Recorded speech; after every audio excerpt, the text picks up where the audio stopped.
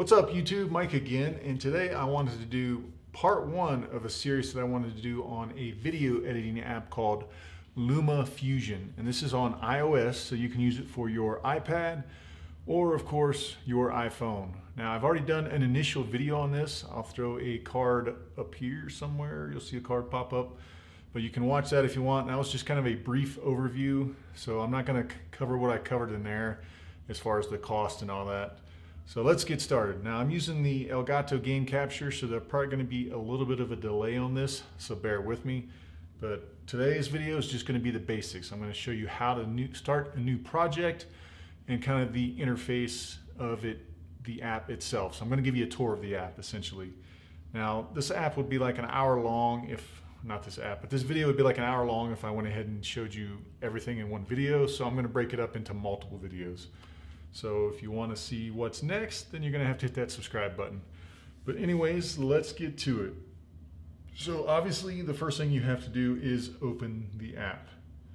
So and once you open it, unless you have a project started like me already, you're going to be presented with this right here. So essentially, like I just showed you, that's how you start a new project. So we're just going to call this one part one. I'm using a keyboard, so that's why you're not going to see the keystrokes. So we'll do that. And I want to make sure that I'm showing. Now something you can do with this app is you can show touches. So all you got to do is hit the little question mark and show touches. So on the top right. So now when I touch the screen, you can see where my finger's at. So it'll be easier to direct you on what I'm doing. So again, when you initially open the app, this is what you're going to get. And I showed you, you hit the little plus button, which was down here, and you'd call it what you want. And then it brings you to this. Now this is where you, of course, pick what content you want to use. So if you orient yourself to the left, it's going to show you up here above this, it's going to show you moments, albums. So you can either import something from your photo library, or you can expand this and you can go to imported and you can pick OneDrive. So I've imported these from OneDrive. And if you see the three kind of chiclets to the top left, if you click on that, this is where you can import media. So here's the different sources you can use. So you can use Dropbox, Box, Google Drive, and OneDrive.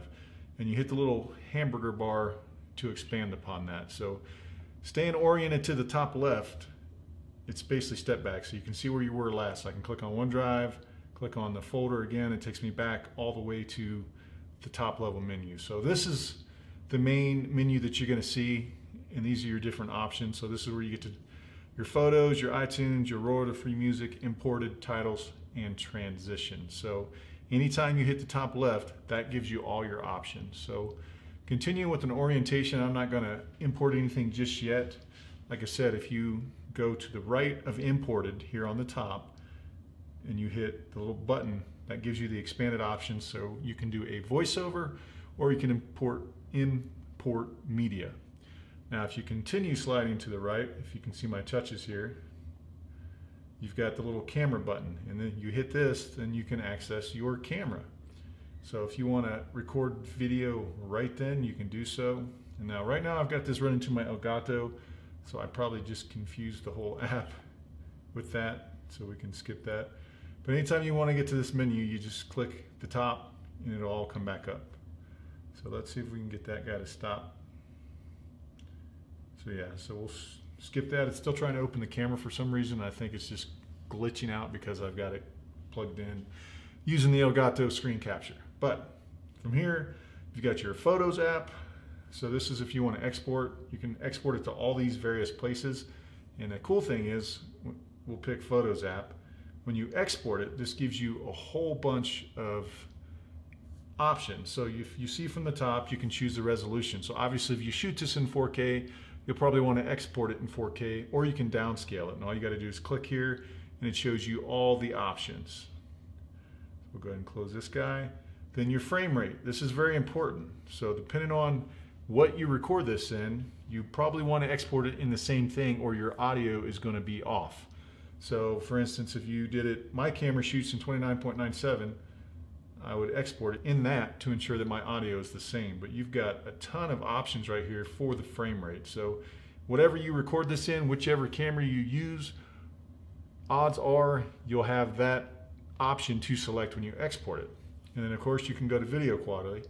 And this is going to determine how big a file it is. So obviously the higher the quality, bigger the file it's going to be. So if you go to extreme, it's going to be a larger file, but the quality is going to be the best. And it can go all the way down to economy, standard, just quality, and then extreme. And then you've got your audio quality, and you've got your file format. So if you want to export this as MP4, which I recommend, or you can export it in QuickTime. So those are your two choices for that.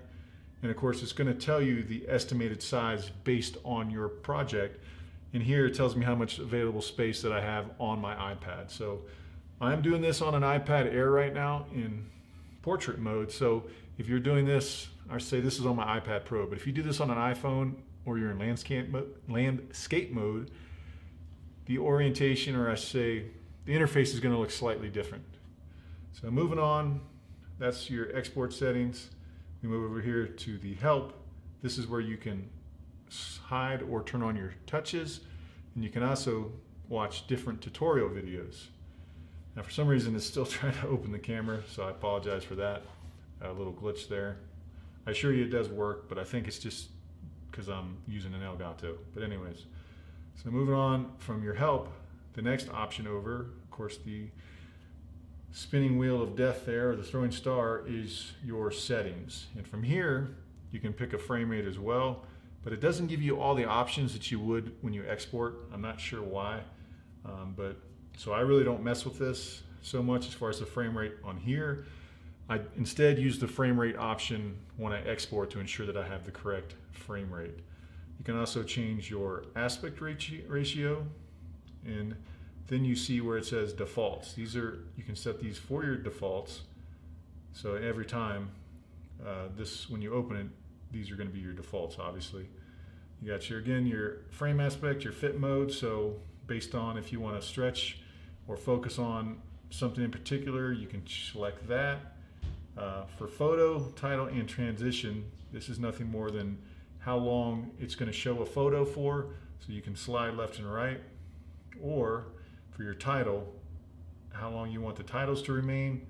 And then for transitions, how long you want your transitions to be. So if you want longer or shorter transitions. And then you've got your preview quality. So if you have an older device, like this is a 12.9-inch iPad Pro, so it's pretty fast. So I leave the preview on best, but if you have an older device, maybe you could go balanced or fastest, and it'll kind of base it on which device you're running. But those are all the setting options that you can see. So let's go ahead and import an actual video so I can kind of show you guys some more of the interface. So I'm just going to pick something that I've already imported here. Actually, we'll go to photos, albums, videos, and I'm just going to pick a random one here that's not that long. So we'll pick this guy right here. So of course, when you bring it in, you've got a lot more options. You can add notes. You can it'll show you the aspect ratio. It shows you the size, and in here, I'll show you below over here by my finger. You can decide how much of the video you want to actually drop down. So once you get it snipped appropriately, if you move here, you'll see the little arrow, down arrow. That simply means that you can insert it into your timeline.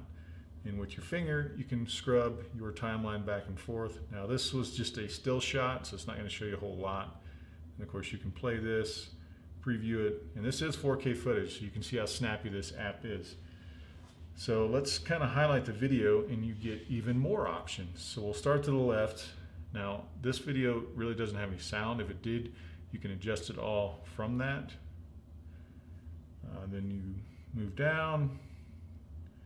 Here's where if you want to add something else, duplicate it. So this actually duplicated it. And anytime you screw up, if you look over here, there is an undo button. So, and then when I pick this, you can see there's the little vertical scrubber line here. If I want to clip this clip, I merely hit clip. and it'll be selected, and it cuts that in half. And then of course, if I want to delete this, that's what the trash can is for, and I can delete it. So we'll continue around as I've got this clip highlighted, and this is where you can get into a lot of more advanced options. I'm just going to quickly show you. So if you hit the first one over here, this brings up your clip, and this gives you the ability to rotate, move it around, whatever you want to do. Now I'm just using my fingers to pinch to zoom, and this is where you can start getting into fit and frame or keyframing, and you can do various effects. So as you can see, I've got fit and frame, which I'm going to do a whole separate video on that. This is where you would add keyframes. This is your little wheel where you can keep manipulating it. But for this video, I'm just showing you where everything's at. But when you, again, bring up this, it brings up your opacity, so you can change the opacity of the video. You can flip it. You can orient it any way you want just by pressing that. Or if you want to go back to square one, you hit reset and it'll take it back. And of course, you've got fill, focus, and stretch. So along the bottom, this is another quick way to get to the rest of your settings. So you've got fit and frame. I bring this up, and this is the speed of the video. So if you want to slow up the video, speed it down, you use speed and reverse. And you've got your volume. This is where you adjust the volume of it. And then here's all your different various effects. If I click this, you can see it brings up a whole nother menu of options to use. So you can see what these are. I'm not going to push them all, but different features you can have. You can see there's a ton of them. And of course, you click on these and you can adjust the brightness, contrast, and numerous other options. So moving along the top here again, we'll go back to original. You click this, it gives you even more effects. So like if you want a comic book effect, but there are a ton of different effects you can do here. So you click on one, and again, it gives you more options here to blend it, to make it worse or lessen it. So you want to go full comic, or you want to go back to normal, and so forth and so on. Moving all along to the top, these are even more effects. So all these are your different effects that you can do, and within each, if you click on it, you can just totally customize about every single effect in here. So, and you can turn off whatever you've done if you want. So this just gives you, these are essentially layers. So if I want to turn off and on layers of the different effects, I want to delete that effect, delete that effect, delete that effect, delete that effect. You can do it from this menu. So continuing along to the top, you've got even more. So as you can see, this has got tons of different options, different effects that you can do. And if you don't like that effect, like see, this one's called tall. You can turn it off, and then you can delete it if you want. So as you can see, you're only really limited by your imagination. So we'll go back. But if you look to the right, everything I just showed you, this is just another way to get to those options. As you can see, I slowed that one down a little bit. So those are all the initial options. So let me go over here. I'm going to show you titles real quick. So if you want to add titles, I'll just show you. It's very simple. You just drag it to where you want. So we'll drag it here, and you can edit it by using the little T that pops up, and you can type what you want.